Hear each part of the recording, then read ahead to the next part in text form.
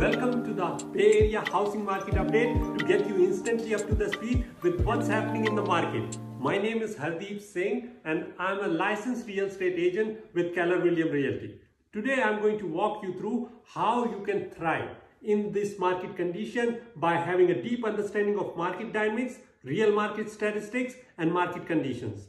As we transition into 2023, we are seeing the biggest housing price decline, more housing availability, and interest rate continues to take a breather. Bay Area home sales edges up for the third consecutive month in the last 5 months.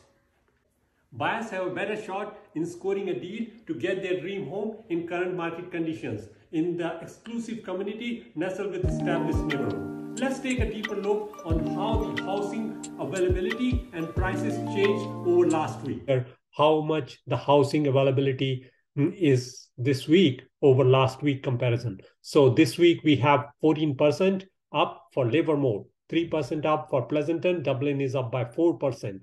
With the median prices 1.8 million for Livermore, 2.8 for Pleasanton, Dublin 2.006 million. San Ramon, we see a huge availability, 35% rise with 2.418 million up in price. Danville, we continue to see an increase in the availability over last week, 21% up 2.798. These are the housing availability increase over last week. So as you can see, there is a decline in Mountain House in Tracy, and the reason is these are the new housing community which sold 100%, 26 sold. San Ramon, 37 open houses, 40 pending, 22 sold.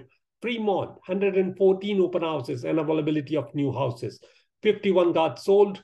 Here we have 48 in Livermore, open houses, 46 pending.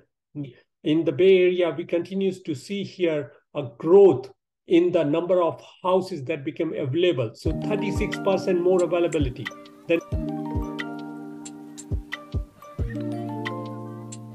you for watching the bi-weekly market updates. Stay tuned for more updates and learn how the market is behaving, and join me next week.